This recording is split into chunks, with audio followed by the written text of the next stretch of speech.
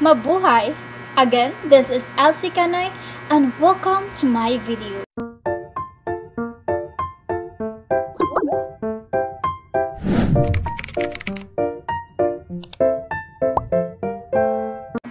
For today's video, let's talk about the physical education in Renaissance. The Renaissance period, which came after the Dark Ages, lasted until the beginning of modern times.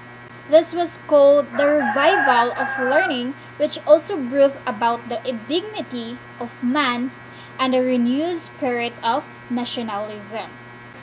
This period also had its impact on physical education. The theory that the body and the soul were inseparable and individual became popular. It was the belief that a physical health promoted learning and that rest and recreation were needed by the body after study and work.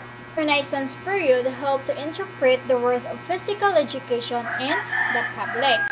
This was with belief that it was necessary for health as a means of developing the body, as a preparation for warfare, and a means of providing recreation for the wealthier classes of people. It, however, failed to recognize the importance of contribution of physical education to the aesthetic, social, and moral life in general. In this period, physical education was mostly a part of extracurriculum activities, which is fencing, bowling, tennis, and acrobatics. Although many sports were introduced during the Renaissance period, football, low bowling, and tennis were the three main sports that influenced today's period the most. During this period, the rise of the middle class occurred. With the middle class being more involved, sports become popular as times of gathering, with also the greatness of more free time. However, sports during this time were very dangerous. There were not set rules like there today. The main reason for this is some safety equipment was not accessible during these times of change.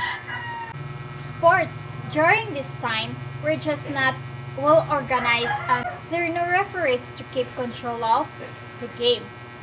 There were often certain days where sports brought the society together. They call the 3 days where they be together for the sports, which is first it is a Blow Monday, Shoes Tuesday, and a May Day.